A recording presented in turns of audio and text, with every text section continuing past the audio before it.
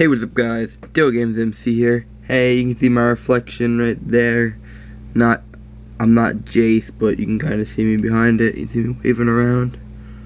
We're going to be opening a Shadow of the Innistrad booster pack. Yes, I'm going to open it with my Spork, because why not? Screw it, we're going in. Now we're going with the Spork. The mighty DL Games MC Spork that Loot Crate has provided with us and has been used ever since to open packages of all shapes and sizes. Today's Friday, April the 8th, the official release day of Shadow of the Innistrad. I got my fat pack at Top Deck Games. Shout out to you guys over there if you see this video. We're just going to throw our trash back there. Here we go. Sweet. If you guys don't know what fat pack is, it kind of just comes with all the stuff. Inside of there is the same pictures on here, just elongated. If you guys don't know what a fat pack is, I'll show you what it comes with. On the back, you go. You get a player's guide with card encyclopedia, a Shadow of the Innistrad card box, 9 boosters, a 70 card basic land pack, 10 double faced. Oh, that's pretty cool. You get 10 of the little checklist cards. I did not know that. A spin down, and then 2 deck boxes. Here's our booklet. You can kind of see my reflection there too. Let's see what the top 10. This that shows all the cards in the set, and here it shows they show their top 10 coolest cards. Here you go. Top 10 coolest cards. Of course, number 1 is Avacyn. Oh wow, Thing in the Ice isn't on this. Trickster Decaphobia, Arlen Cord, Howlpack Resurgence, Nahiri. Then you just get some other, I think you got some lore in here. Yeah, there's some lore, which is pretty cool. Anyway, let's get into the goods right here. Oh hey, I didn't know you guys could see that Mayo and my rat's nest of cords. Here we go. This box actually does look pretty cool. Let's get these 2 little cardboard out because we don't need that. Oh god. Oh god. Rest in peace. Rest in peace. Here's the box. Sorry about that, guys. I'm not even gonna cut that out because it's pretty amusing. Move the Mayo. And here are our little boxes. Got Avacyn on it. Do I want to set these up? Sure, why not? You can always find something you want to hold in these boxes. Whether it be bulk or just have them sit around in the background of your videos to make it look cool. And Soren as well. I'm very sorry guys, I knocked the camera over. I know I'm a bad person and everything, but here's our 2. Dang it, I got another black die. All I want is a blue die. All I want is a blue Shadow of the Innistrad die. Is that too much to ask? Here is 4 boosters. And our basic land pack, which I will not open because I never open these, so I should keep them. I keep them sealed because why not? In case store ever needs some for drafts, which I doubt they will, because stores always have enough. But I just keep them just in case. I'd rather have a bunch of these lying around than a bunch of just loose lands. Hey, our little anti-theft thing. I thought this came with the 10 checklist cards. What happened to them? Did I miss them somewhere? I don't know, it doesn't really matter anyway, I don't need them.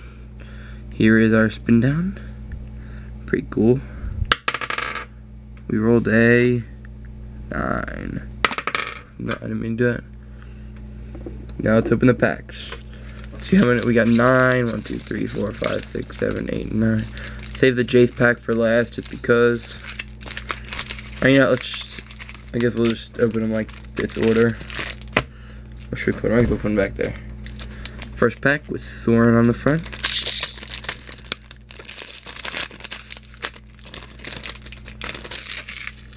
Alright, so we'll start trash over here. So I'll scroll through the uncommon. I'll go through the uncommon or the commons like this. Rancid Rats. Here we go. Liliana's Ignition. Pale Rider of Trostad, and our rare is Altered Ego. With a flip card of Breakneck Rider. Tokens and crap go over here.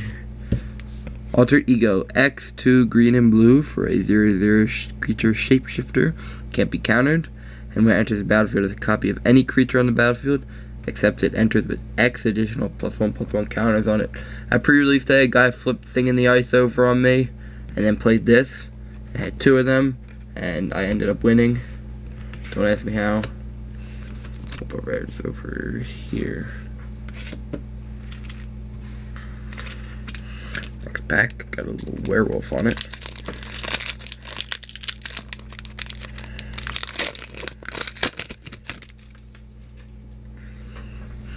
Let's see what we got. The flavor of this set is just very cool all around. And they got rats, werewolves, vampires, zombies, devils, all around. Hope Against Hope, Haunted Cloak, Magnifying Glass, and our rare is Drogsclav Calgary with a flip card of Hermit of the Natternolls. And here's Drogsclav Cavalry, 5 and 2 white for a creature, Spirit Knight with flying. Whenever another spirit enters the battlefield under your control, you gain 2 life. You get a 4 mana to put a 1/1 white spirit creature token with flying onto the battlefield. And he himself is a 4/4. Next up. My god, this video is going way too long. Rapid fire mode. What are good hits in this set? Or what are good cards? So we can get Thing in the Ice, of course. Westvale Abbey. Mythics are... Planeswalkers are always cool. All Mythics are pretty cool. Planeswalkers are always the best. Oh, there's a rare. There's a rare flip card. Hey. Alright, so we'll go. Our uncommon flip card was Town Gossipmonger. And then this one is Elusive Tormentor. 2/2 black. Pay for a 4/4, pay 1, transform it. Turns into a 0/1, hexproof, indestructible. Can't block and can't be blocked. And whenever it attacks and isn't blocked, you may pay 2 and a black and then transform it again. And then our next, the other rare we got is Nephalia Moondrakes, 5 and 2 white for 5/5 flying. Whenever it enters the battlefield, target creature gains flying. Then you can pay 4 and 2 blue to exile it from your graveyard, and creatures you control gain flying. Pretty fancy. Not sure why this video is taking me so long, but it is.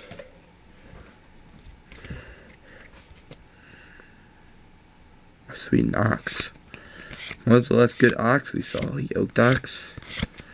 When was the last good ox? Here we go. Tireless Tracker.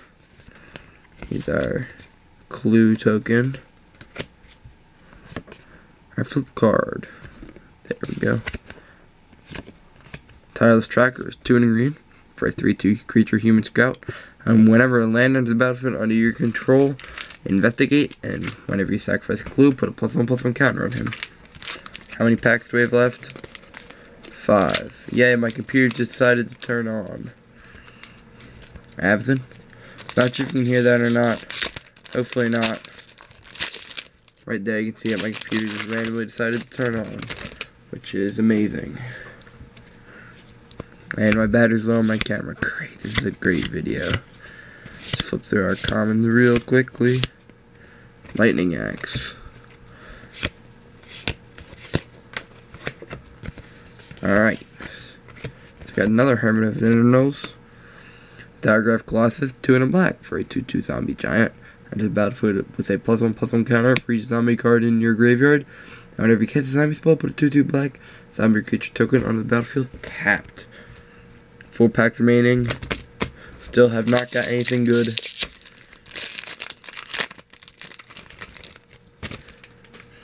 Hopefully that's this pack though. Avison, please.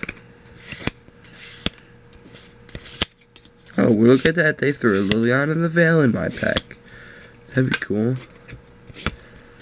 Let's see what this one is. We got a foil. And a basic land.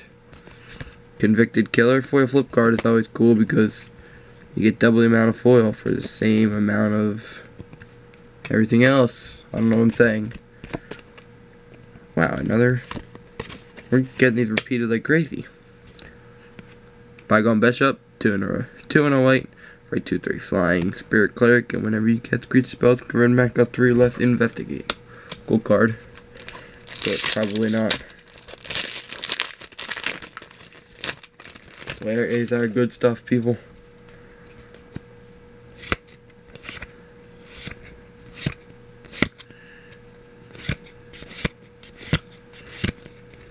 Hope against hope. Haunted Click. Reckless Scholar. Port Town. Sweet, we got a land. Another flip card. Harvest Hand. We got one of the new reveal lands. The blue-white one. When it enters the battlefield, you can reveal a plains or an island card from your hand. If you don't, it enters tapped. 2 packs remaining. Our best pull so far has been our basic, our rare land. Which they're probably like $4 or something, which isn't that bad. But other than that, we got complete and utter garbage.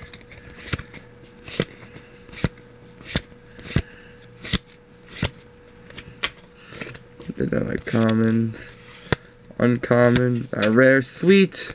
There we go. There we go. Nope, not phone. That's not what I meant. There we go. Olivia mobilized for war. 1 black, one black, and 1 red for a 3/3 legendary creature. Vampire Knight with flying. Whenever another creature entered the battlefield under your control, you may discard a card. If you do, put a +1/+1 counter on it. It gains haste until end of turn and becomes a vampire. This is a very good card. It's things like what, $13 or something right now. I have another one because I opened it out of my 6 prize packs. They're buddies now.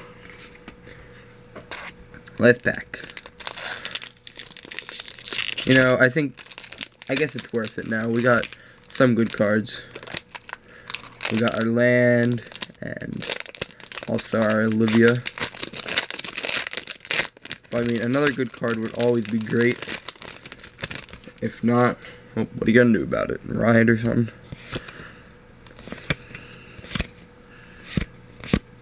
There's all. It's pretty cool artwork. Some our commons. Olivia's Bloodsworn. Rise from the Tides. Another Port Town. Sweet. Sweet. Another Port Town. I'm completely okay with that. As long as it wasn't another one of our other not as good cards. I'm not sure what Altered Ego is. I don't think it's that good.